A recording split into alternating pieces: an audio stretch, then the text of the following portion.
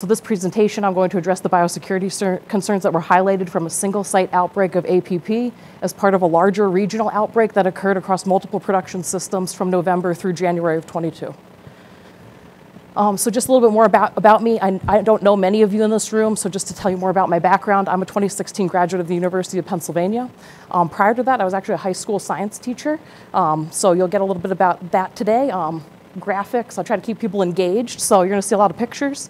I was employed by Tyson Foods, the pork group, 2 weeks after I graduated veterinary school, went down to Oklahoma, started in Holdenville, very proud to start there. And now I've been the manager of veterinarian services for TriOak Foods for the past 4 years. So proud to be the head vet at TriOak, and certainly have seen a lot of challenges, and I got into a lot of finishing barns with my experience there. And then, like was mentioned, I was the 22 awardee of AASV's Young Swine Veterinarian, and I'm very proud of that award, and I really appreciate that recognition from my peers. I put this picture in here because you will find me out in the barns 2 to 4 days a week, minimum.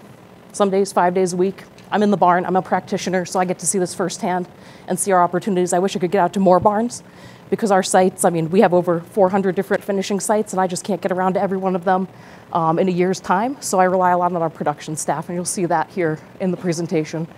A little bit more about TriOak Foods. What is TriOak Foods? You might not be familiar with our company. We're based out of Oakville, Iowa. We have over 400 employees, and we have over 350 contract growers. So I have about 800 people that are seeking advice on biosecurity at any given time. We're located between the Iowa and Mississippi rivers.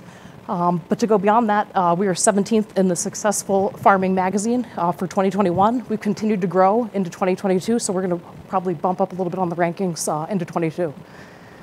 We have approximately 74,000 sows and owned sow units across 5 different states. So we are in Illinois, Iowa, Oklahoma, Colorado, and Ohio.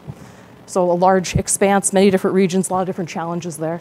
And then our finishing sites, we actually just crossed 1 million market spaces this year.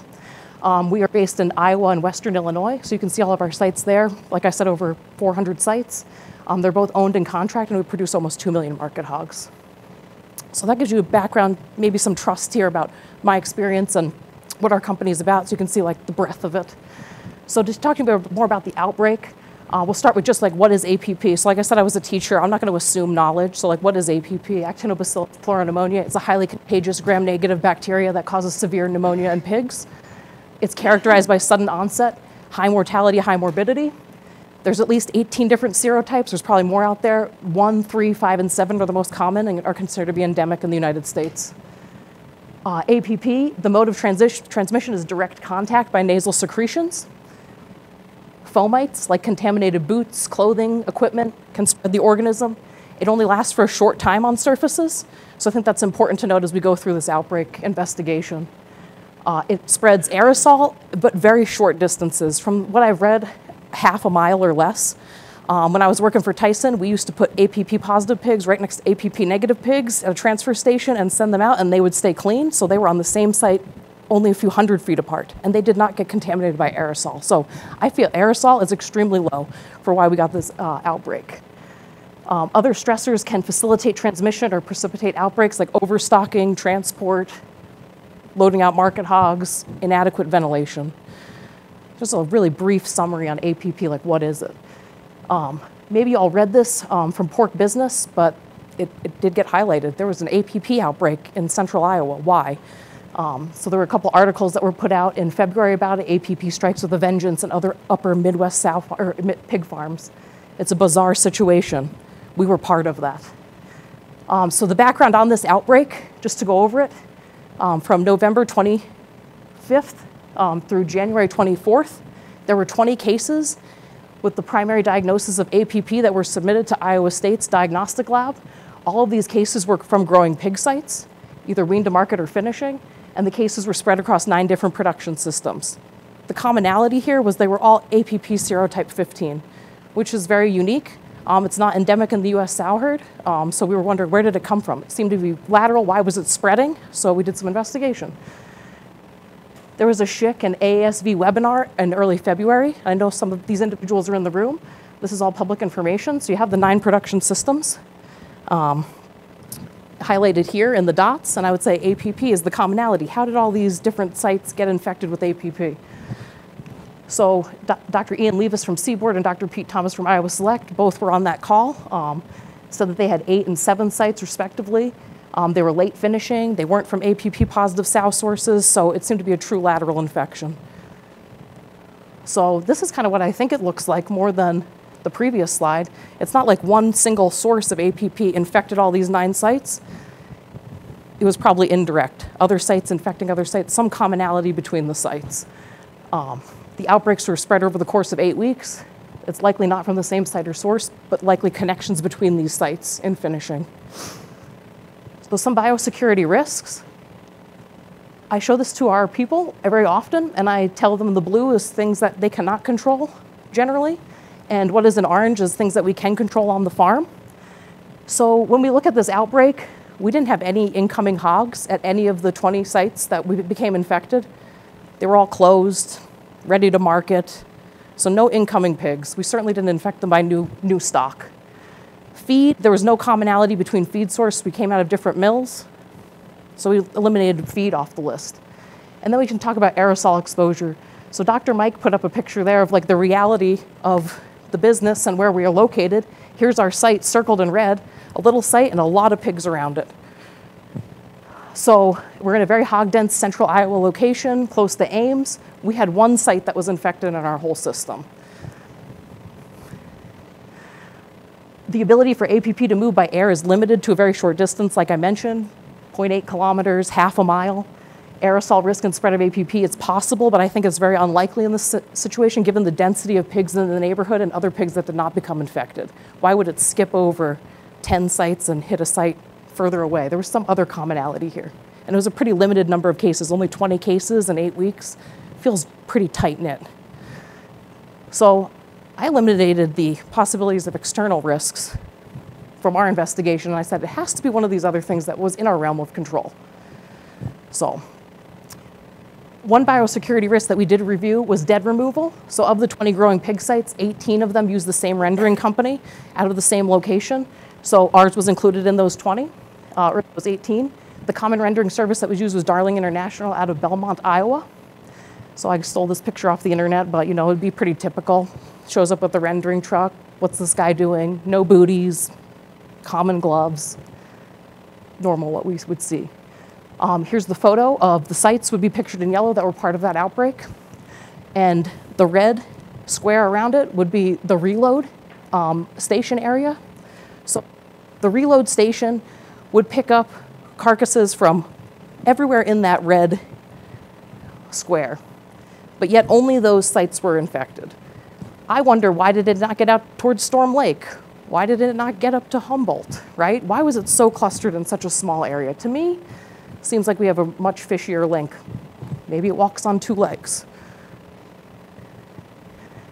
So many other sites in this territory use the same rendering service as I mentioned. It's a source of introduction. It's certainly a possibility. I think it's a maybe. I think it would have been much more widespread if it was rendering. It would have infected more sites. We probably would have had multiple sites break, but that's my opinion. So for our single site outbreak, and what I can speak to is this. So we have our Colorado multiplication flow that filled this site. So very high health pigs. At the time, MERS negative, mycoplasma negative, influenza negative, APP negative, a totally clean source of pigs, really nice pigs coming out of our multiplication unit, multiplication barrows.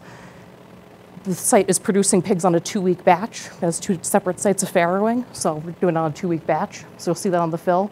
We placed them on 7/8 and 7/22.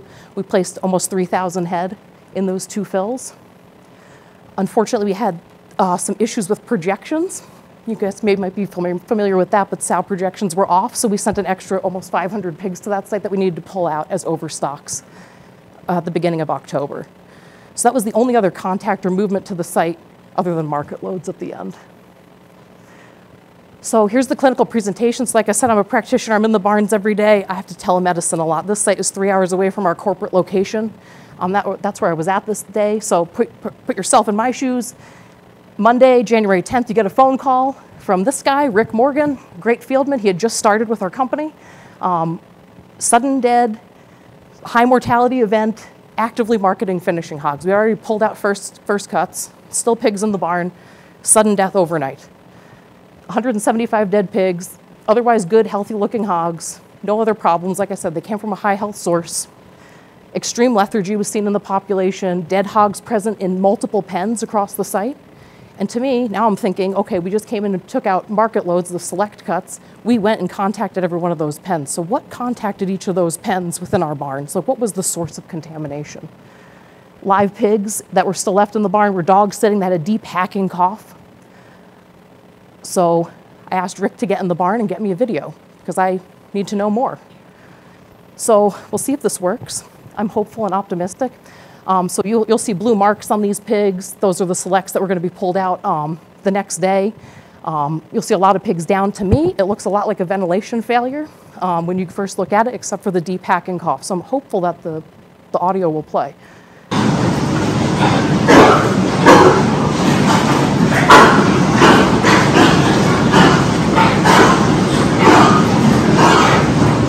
can see the dogs sitting. You can see the animals that are dead, the cyanosis under their bellies. Hear the deep hacking cough. If you haven't seen an APP outbreak, this would be very classical for it. Good, healthy pigs dead, deep hacking cough, dog sitting, cyanosis.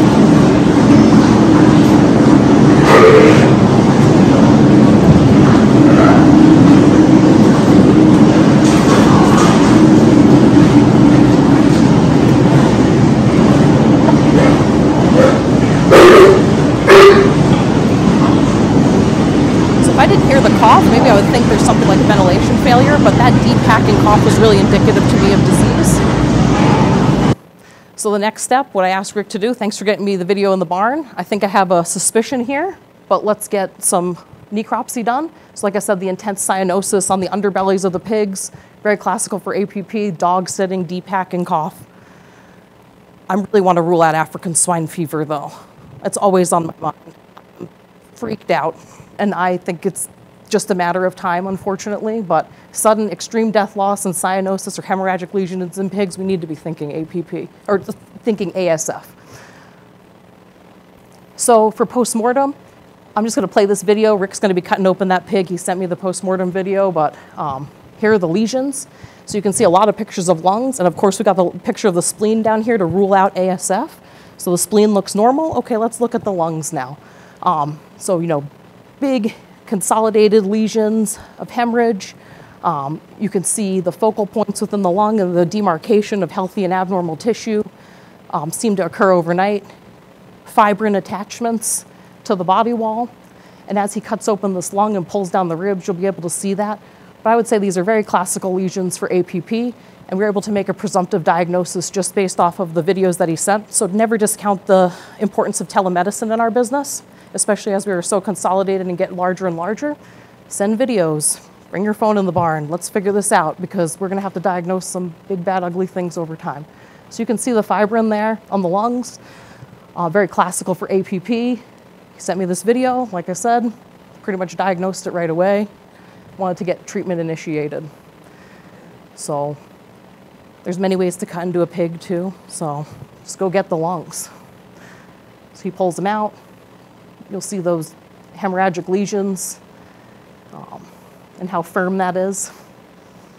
It's a really classic picture. So I wanted to make sure I shared that with you if you haven't seen it before, so that'll stick in your mind. So like I said, the lung lobes are covered in fibrin. They're diffusely consolidated, necrotic. These are some pictures from K-State. So we made that presumptive diagnosis. We initiated treatment to minimize those further losses while the samples went to the diagnostic lab. We had them drive the samples to the diagnostic lab that day. It's just in Ames. We drove them right over. We had an answer that week, but wanted to get treatment initiated. So I'm just gonna go over the histopath. I know this is like not really what this is about, more about biosecurity, but I'm a practitioner. I think it's important there's people in the room that might be interested. So really what we're looking on histopath, hemorrhage, fibrin, degenerate leukocytes, rod-shaped bacteria were present, severe fibrinosuppurative pneumonia, pleuritis, microscopic lung lesions to have edema and neutrophilic infiltration of the bronchi. So you can see that in there. Be very classic. These are just the keywords that we're looking for on histopath. The bacteriology report came back. The culture was confirmatory that we did have APP diagnosed. Both pigs submitted had a high growth. And the culture also was able to lead us up to doing antimicrobial susceptibility. We did treating that lot preemptively before getting these diagnostics back with RTU-EZ to manage the withdrawal times, and also it's a very efficacious drug for APP in general. So we immediately had initiated that treatment, but found that it was susceptible to, so that made us feel better that we were using the right drug. They did do some molecular diagnostics beyond that to further classify the APP. We were able to say, yeah, it's APP, but what serotype is it? So they did an R&D PCR after the fact, and this was done for investigative purposes as part of this outbreak investigation across the 20 sites. So that was positive, showed us serotype 15. I had never run that test before, so it's a possibility. So that was the diagnostics.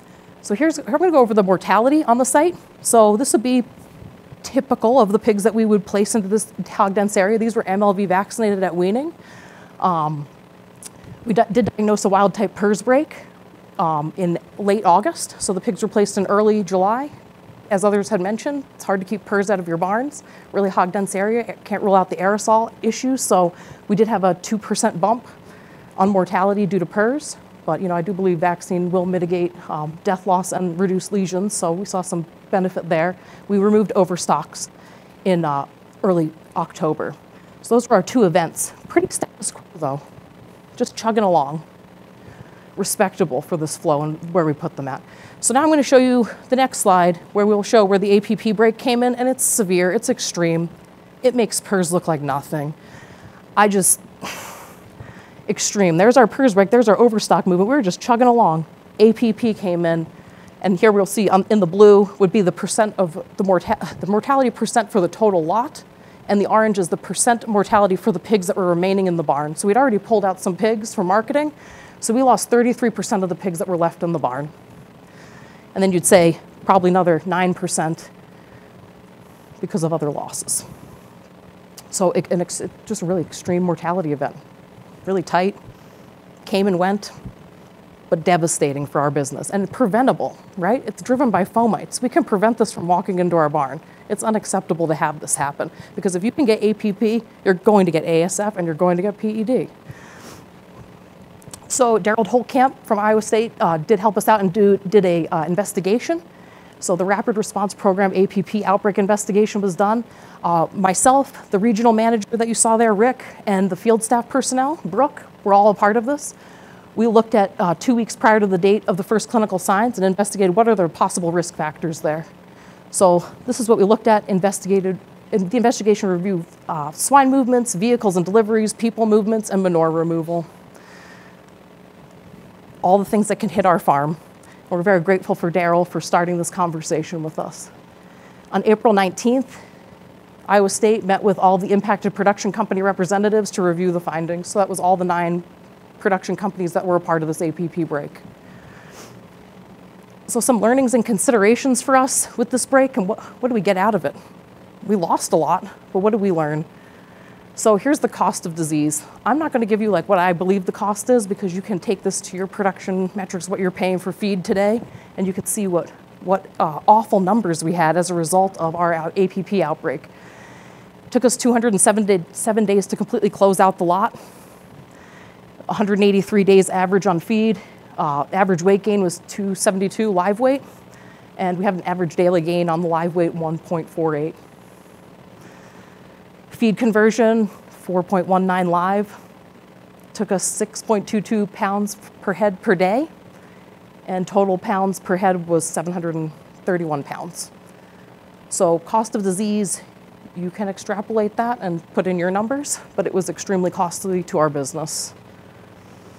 How many did we total lose in the lot? We had 834 deads out of those nearly 3,000 head that were placed, so 34% death loss in the barn. We had culls and condemns and some no values higher than anticipated because of the residual APP effects. So it's extremely costly. It's devastating. And the producer in this case is a contract producer, and his performance isn't linked to mortality, right? So the company extremely suffered. So some site-specific biosecurity gaps, we dug in. How did we get this break? It was pretty clear to us that we had some gaps. So there were no syringes present on the site to mass inject the pigs with XNL.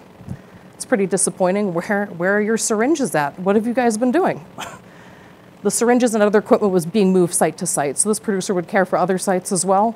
So he was just moving syringes site to site, saving money for himself, I suppose, but costing our business extremely.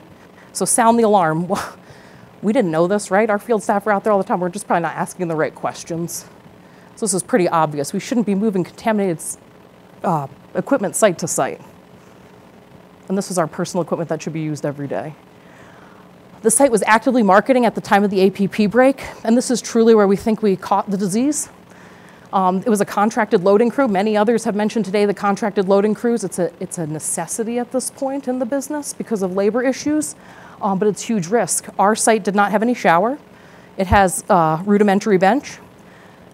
We assumed that they were changing into dedicated barn clothing, but nobody was there to check on them prior to loadouts. They're just going there by themselves. We know that the loading crew did bring dirty equipment to the site, sort panels, prods. They brought their own equipment to the site because we didn't have site-specific equipment ready for them. Dr. Mike mentioned that too. We need to have the sites prepared with the equipment so that they walk in and they have everything they need so that they don't have to run back out to the car, don't have to bring dirty equipment to the site. But I firmly believe that this dirty equipment was used at another site that was infected and brought to our site directly, and that's how we got into the pigs. Multiple pens were infected. That equipment is going into multiple pens. That's how we had it so widespread right away. It's my belief. So the cost of dedicated site-specific equipment is negligible. $40 for a sort panel, come on. Producer was required to dispose of all the dead hogs after the event, requiring on-site burial in January. It was like in excess of $15,000 for the producer to bury those hogs. So it hurt him there too. We forced him to do that. You know, you weren't mitigating biosecurity on your site. So again, TriOak, we suffered significant economic losses as a result. So it's cheap, right? And our business would be modeled, the producers in charge of buying all their site-specific equipment. TriOak wouldn't be buying that for them. But maybe this is where we need to start thinking of our contracts and what's in the best interest of our pigs. We probably need a shower at our sites too. So closing site-specific biosecurity gaps. Like I said, that disease introduction was in multiple pens at once. It's consistent with contaminated equipment entering the multiple pens to pull out those select hogs. We did have a discussion with the loading crew supervisor and revealed that he did have a shared connection of labor between production companies. It's familial relations. So we use a guy named Victor. His brother is Miguel. Miguel sees Iowa Select pigs. Bruno sees Prestige pigs. They're all traveling in the same car in the morning and then dispersing to their sites. So we're all in this contaminated vehicle and then dispersing to the sites. It was a hard conversation with Victor, and I'm not gonna say that we helped stop this outbreak, but we had a very tough conversation with him because he is doing lots of loadout of our pigs, and the APP breaks really stopped after this. They stopped in February. I don't know if we were the last break, but it was a tough conversation. We just basically said, this is it, we can connect the dots, stop it. We're gonna get you the equipment you need, and we need to do better. But goodness, we are relying on people that are executing out in the field every day by themselves, right? We have to have some trust and give them the training they need, give them the tools and supplies they need to get the job done. Daily caretakers, vaccination crews, loading crews, they all pose a significant risk. I'm taking care of little pigs today. I'm loading market hogs for another system in the afternoon. Maybe I got to go back and vaccinate another group of pigs later that evening. That's what's happening, and that's the reality of it. So we need to put barriers in place to prevent the disease from walking into the barn. So I say this a lot in our company, focus on what you can control and don't get caught up and brought down by those aspects that are not in your realm of control or influence. Everyday risk associated with biosecurity must be mitigated to have effective barriers in place to stop this disease. So entry procedures into the farm, shower, clothing, boots, seems obvious. We all know it's basic, right? The stuff is basic, preventing disease from walking in. Dedicated equipment on site. It is unacceptable to bring equipment from site to site. We should just have dedicated equipment. These are finishing barns. What do we really need to take care of the pigs? You need to get them off the trailer, you need to vaccinate them, you need to treat them, you need to load them, send them to market. It's not that much equipment. It's not like a sow farm. And then the dead removal procedure, that's also been mentioned today, but it's very critical, right? Loadout processes, make it easy. Have the equipment that they need there. Talk to them. Make sure they're aware of your biosecurity processes. Have the training in place. I did feel that we were able to successfully biocontain this disease within our system. We have many other sites in close vicinity within a 5-mile radius, and we didn't move it. So I was very proud of our team, right? We reacted very quickly. We had early recognition of the disease. We communicated it well. We took some action steps to prevent it from moving anywhere else. We were really afraid we were going to lose another 30% of our pigs at another site. We had the interview and discussion with the loadout crew supervisor on biosecurity practices and our suspicions on the point of entry, and I really do think that that resonated with him. I don't know, the APP stopped all of a sudden. I really feel there's some common link here between those 20 sites if all of a sudden it stops after 8 weeks. Where'd it go? Market trailers at this site were required to be cleaned and disinfected after hauling the remaining hogs from the site. So that wouldn't be a traditional thing. I mean, we would be seasonally washing some trailers. We just don't have the infrastructure to get it done 100%, especially up north. But we did make the effort there to make sure everything was cleaned and disinfected, recognizing the disease was there. So that's the importance of communication with vet services, market. So important to basic biosecurity, we need to prioritize those obvious and basic biosecurity gaps. This was easy. It was contaminated equipment. It's huge, terrible for welfare of the pigs that we just didn't give them the equipment they needed. I think we need to address the elephant in the room. From that SHIC webinar in February, I was disappointed to hear from other production companies that we are not willing to address that black elephant. Like, I don't want to talk about the loadout crews. I don't know how to control that. No, we need to recognize it. We need to grasp that, and we need to do better. We know people know what to say.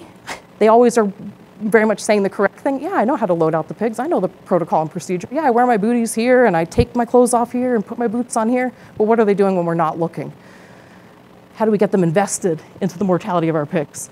And how do we implement those barriers that will just prevent the disease from walking in? Stage loadouts, showers, forcing them into the barn through a biosecure entry, UV chambers. We just need to do better. So further considerations, we need to be more collaborative, I think. I don't have any solutions here, but how do we become more collaborative as an industry? This outbreak brought the 9 production systems together for a short period of time. We collaborated. Yeah, there's some crossover and gap that we have, but how do we do that on an ongoing basis? You saw the picture of our sites. I mean, there's 3 different production companies within a half a mile of our site. I do not communicate with those veterinarians, and that's a huge opportunity. How do we do that in the US? Understanding the connections between on-farm laborers and information sharing. Same vein. How do we understand this and do better? And then influencing change in the United States swine industry regarding the growing pig biosecurity. We're not where we need to be. If you're getting PED into your barns, you're going to get ASF into that barn. That's my ultimate fear for this business. I want to be in this industry for a very long time, but ASF could certainly derail that. And I see a lot of sites getting shut down really quickly if we don't close some of these biosecurity gaps. I preach this all the time, but it's just getting through those contracts, right? We have some existing contracts today that aren't going to expire for 5 to 10 years. They don't have a shower on the site today. It's not in the contract. I have to wait 10 years to get a shower? Holy cow, we have a huge issue in the Caribbean, right? That could come any day. So I just want to thank you guys. Thank Maria Peters for the invitation, and thank you to the planning committee for the invitation to have me here today. I'm very happy to share all this information with you. If you have any questions or would like to speak to me further, you have my email address. You can also find me in the directory of AASV. And yeah, thank you very much for your time today and listening to my presentation.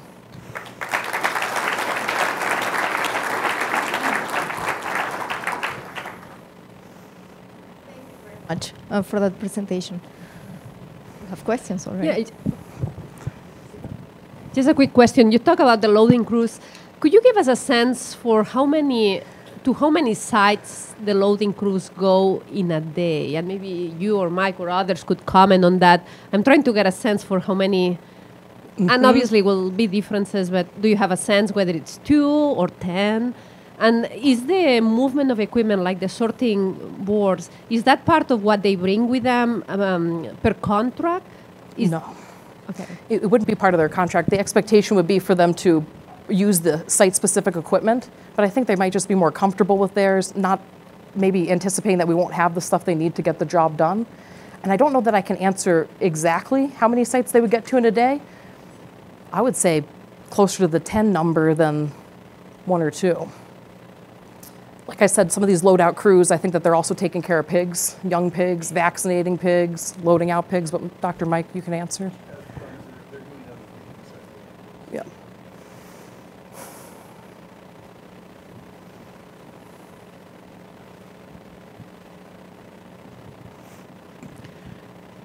Great presentation, Lauren. Thanks. I echo your concerns about ASF getting into the industry.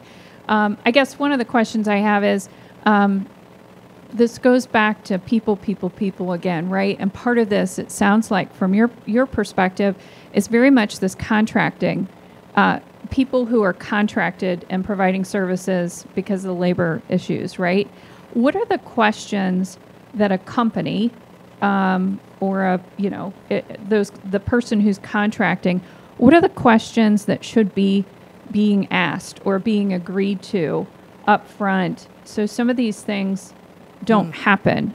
And I guess I'm just kind of curious because it sounds like that conversation happened after the outbreak and it solved the problem. But if that could happen before the outbreak, right? Maybe there is no outbreak, I guess. So what are those questions, regardless of whether they're doing vaccines or they're doing loadout or whatever that might be? What are those core things that you've experienced, I guess, so far? So there would be a lot of questions that I would have for them. But the biggest issue I see with even addressing those questions with the individual is that us as a company, we're not the ones hiring these loadout crews or contracted labor. It's the owner, it's the producer of the site. And I just don't think they're having those conversations. So you just have a person show up to the site, that's the caretaker, this is his name. We have our field staff try to do some training out in the field. We started a video library, so that's like the next step, and hopefully getting people to go through trainings that are very simple and basic. I'm trying to get people all on the same page. But it's hard for me to say what questions would I ask. I mean, I would have a laundry list of questions. Do you understand our biosecurity measures? Can you articulate that to me? What other sites do you see in today? What other companies are you seeing? I think that's number one. I don't think you're going to solve this until we solve that communication gap. Yep. Right? Between who's hiring and what the expectations are for those people coming on your site. It seems like there's a huge gap right there. Yep.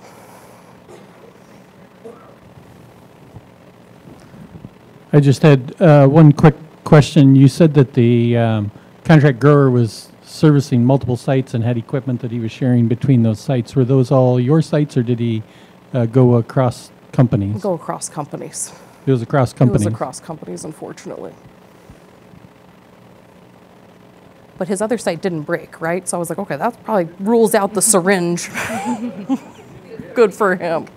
Maybe that's how we got the wild type of PRRS, though, right? So.